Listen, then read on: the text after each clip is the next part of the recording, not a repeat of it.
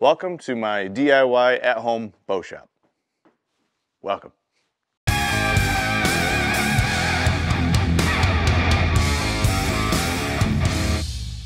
To start off with, this bow shop was not this clean to begin with 24 hours ago.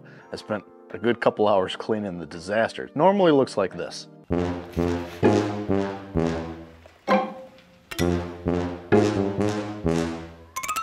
So you guys have motivated me to clean. So I got the question not too long ago, ding, about what my bow shop's like in here. Wanted me to light it up so you guys could all see it. So I figured I'd give you a little bit of a tour. First things first, this has been a work in progress for a long time. Almost 10 years now, moving from houses, and now I've got this area that I've built up inside of this barn, and I'm almost have it completely how I want it, but at the end I'll tell you kind of some of the things I would like to see changed. Just to be clear, don't think you need all this stuff to start out with. Don't think you need all this stuff to start out with. I'm gonna get you off of the stand, and I'm gonna actually show you around a little bit here. So first things first, my most pride and joy of the bow shop is my beaver back here. I love this beaver. Trapped myself. But we're gonna start off simple. I, for a long time, did not have a bow press like this one. This is the Last Chance Archery Easy Green, and I did not start off with this bow press. I actually started off with, hold the phone, this unit right here. This is the Bowmaster press. It's a little cable unit, uses leverage, kind of put it through the cams, not the cams, but the limb brakes. Worked well for a lot of years, probably I used that for about 7 years, and I could get everything I needed to get done with it for the most part. So I switched to this Easy Green. And the Easy Green has been working fantastically for me, fantastically. I just finally actually got that just about 1.5 years ago, maybe 2 years ago now. So now I've been able to really just kind of do everything I want to. Still kind of need to retrofit some stuff depending on the bow I put in here. I should get the attachments, some new attachments that they've made for it. So I would highly recommend the Easy Green, but if you're just starting off, that Bowmaster press is perfectly fine. With that said, I'm gonna probably put all of these things that I've got in here that I enjoy in links below, probably somewhat affiliated links, but hey, what the heck, you know, at least you'll know where to get them. After we move away from the bow press, probably the second thing that's probably the most important thing in the shop is my bow vise. And this is also by Last Chance Archery. This is the Easy Green bow vise. It's nothing super expensive. It's like right down the middle of the road, but it works great for the price. And I had an old one, a different bow vise back in the day. You can kind of see this down here. It had like a C-clamp that went to it, and it was just horrible. It worked. I could make it work. I could make about anything work. But that was slowly bending the C-clamp and everything else. So I switched over to this Easy Green bow vise, and it's worked great. It's got 2 axes to work from, so you can level your bow out just nice and get everything the way it should be for like squaring up your sights and everything else. Those are probably the 2 biggest ticket items that cost me the most. And the bow press itself probably cost the most, and it was the last thing I got. Like I mentioned, I used to use that Bowmaster press for such a long time, and it worked great. You got to choose how to spend your money wisely, especially in today's economy. We don't need to be buying everything all at one time. Start out small, build upon it. The third item that I use the most would probably be the arrow saw, which is just a simple Weston arrow saw. I may be only cutting like 4 to 7 dozen arrows a year, so this model works well for me. It's not a high-powered, no diamond bit, all that type of jazz, and it works good. Okay, as far as like the organizational stuff, the first piece of organization I ever bought for my shop at the time was this little tray unit. And actually, I need to get another one because this thing is just getting crammed full of stuff. This is where I'll keep my nocks, where I'll keep my field points, lube, wax, thread. It's just where all the little trinkets and bits go inside of here, and it works great. I wish it was double the size now. In the beginning, when you first start doing this, you'll notice like, oh man, I've got tons of space, or I got tons of drawers, tons of room for organization.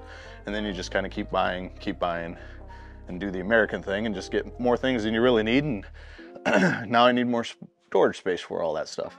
And then I bought myself a little pegboard here, and this is where I'll hang up all my fletchings now for the most part. I'll hang some other things like, D-loop material or some old sights or any broadheads that I got in the package still laying around. So that's my 2 organizational pieces. My biggest and quickest and easiest organizational piece that I get made fun of all the time for is freaking nails and boards, dude. Chick, whoever's watching this. Nails and boards, they work great. Hold up. Actually, I do have one more piece of organization that I've been doing for a while, and I always kind of forget about it because it's up above me. And it's using pegboard again. Actually, I had to drill out these holes a little bit bigger to get just standard diameter arrows in there, and some of them I still can't fit. But you know, this is a good way to kind of keep things up above you, out of a working space, as well as using clamps. These are like kids arrows, or I've got some recurve arrows up here, and keep it up in the rafters. And the area I'm working under right now is a loft I built a few years ago, so I kind of had all this in mind before I built the loft of what I was going to put underneath, so had some forethought behind it. Yeah, that I think is all of my storage stuff. We've got the little organizer, some pegboard, nails. Now, as far as fletching arrows go, I am a huge fan of the Blitzenberg. I've used some other ones. I've got a couple of the Arizona Fletchers up here. I've used those as well, but I feel like with the Blitzenberg I can get really detailed on it. I know there's some other ones out there that are just as nice quality and just as detailed as the Blitzenberg, but the Blitzenberg has been my fan for, or I've been its fan for quite some time now. So if you're looking to get one, totally recommend that. As far as tools go, you'll collect a plethora of Allen wrenches as you get new items, like new sights always come with more Allen wrenches. But I do have this T-handle set that I really enjoy. It's just worked out well. You don't need it. A lot of this stuff that I've got now, again, I didn't start off with it, so I can't say that I've needed it. The line between wanting and needing gets blurred so bad. As far as tools, let's look at more tools. I've got a set of pliers for tightening your D-loops or setting in some brass knocks.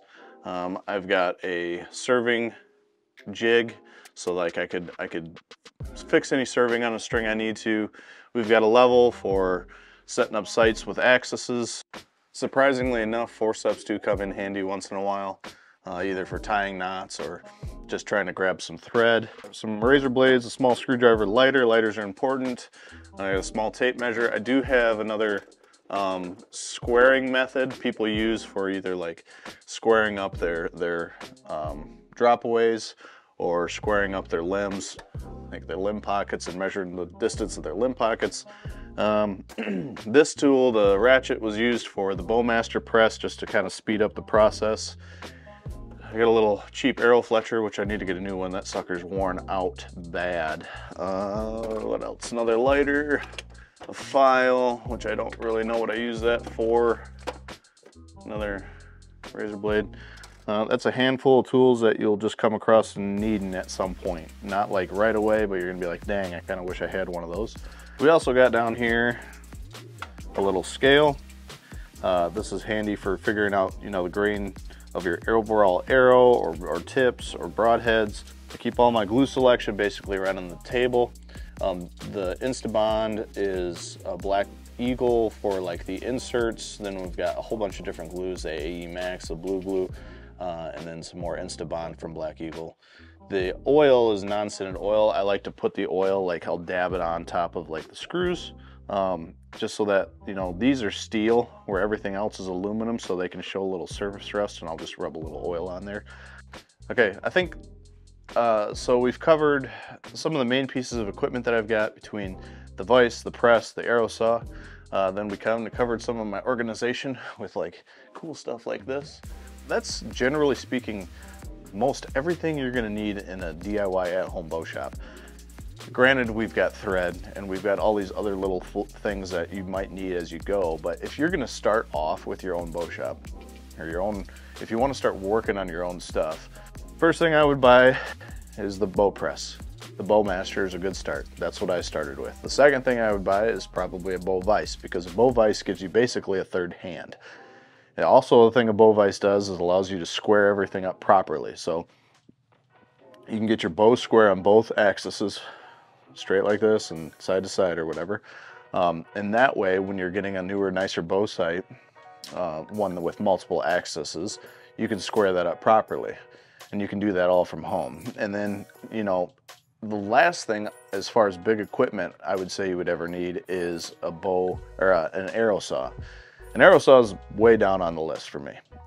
You can order arrows cut, you can go to a bow shop and get them cut. Those are pretty simple things that, you know, you don't have to have any doubts if somebody's capable of doing it.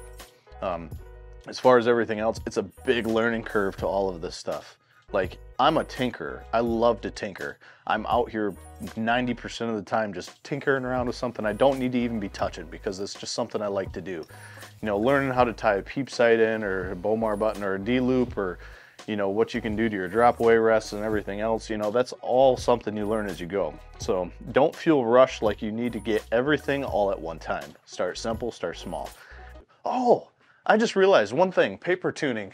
I put this up here. And that'll hang a target on the wall. You can do that too. Look at those tears, those are horrible. But yeah, that's another little thing.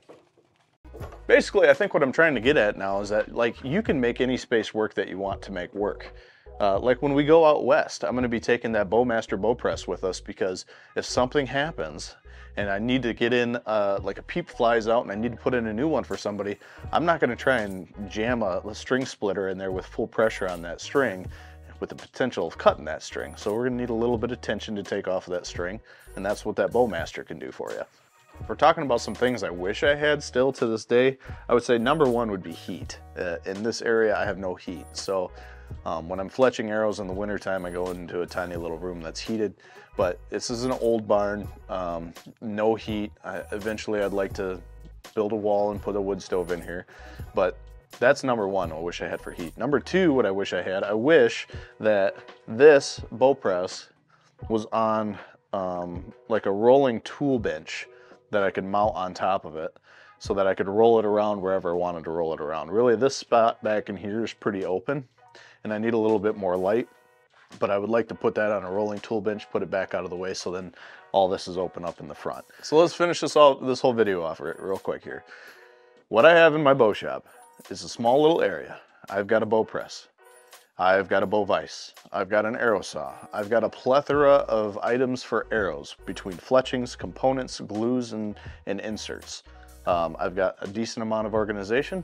I've got thread, nails on the wall for more organization, an arrow organizer, paper tuner area, and yeah, and I've got some fancy little mats that are nice to have on this wood. Anyways, hope you enjoyed this video.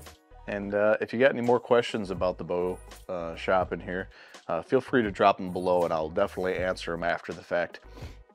I'll help you guys out any way I can. So appreciate y'all watching. Thank you for taking the time out of your day to check this video out. I'll catch you guys on the next one. See ya. Appreciate you. Always appreciate.